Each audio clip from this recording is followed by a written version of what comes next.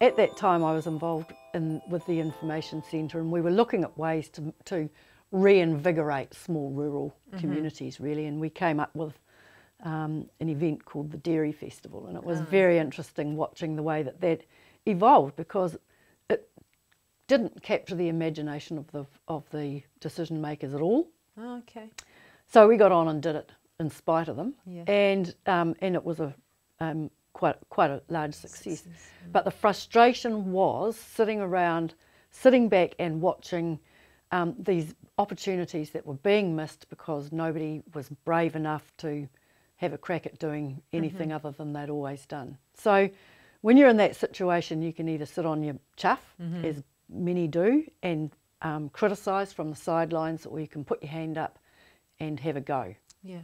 I opted to put my hand up and have a go.